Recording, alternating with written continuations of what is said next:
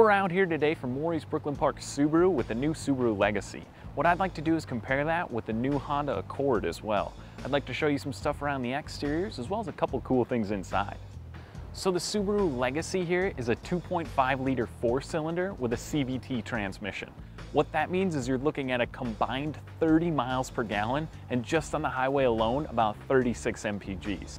So as far as styling is concerned on the Legacy here, you're gonna have that hexagonal grille, which is also found in the Outback as well as a few of their other vehicles. The teardrop style headlights, so it's a nice aggressive look, but it is very safe with these headlights, giving you plenty of vision out in front.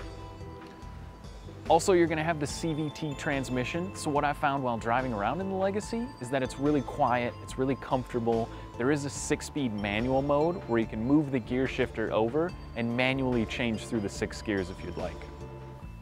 Now inside the 15 Legacy, it's completely redesigned. You're gonna have this touch screen that's part of the center display here, and it's awesome. As I mentioned earlier, it is a 6-speed manual if you'd like, so there's paddle shifters behind the steering wheel.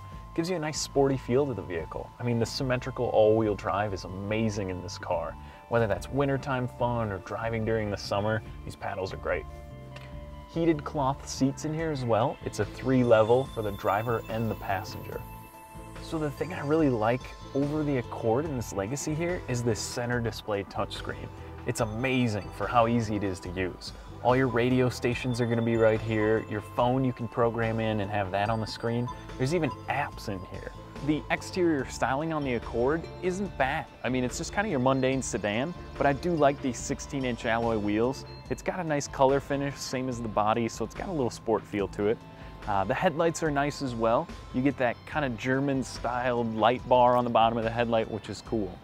The big thing you're buying with this Honda Accord is that reputation for reliability. I know how over the years Honda and Toyota and all those Japanese manufacturers have built up the reputation that, hey, this car is probably going to last you over 200,000 miles. There's nothing wrong with that.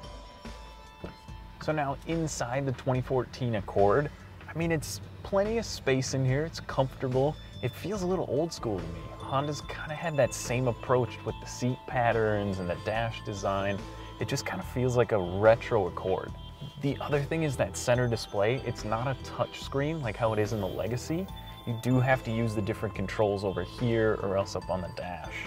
So as far as fuel economy is concerned, this one is going to get you 1 mpg better in the city, but it's not any better overall or on the highway. It's going to be the same as the Legacy.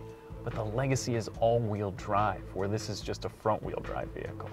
Come wintertime, you're going to guarantee that in Minnesota, you're going to want that symmetrical all-wheel drive in the Legacy. Thanks for watching our quick overview on the Subaru Legacy and the Honda Accord.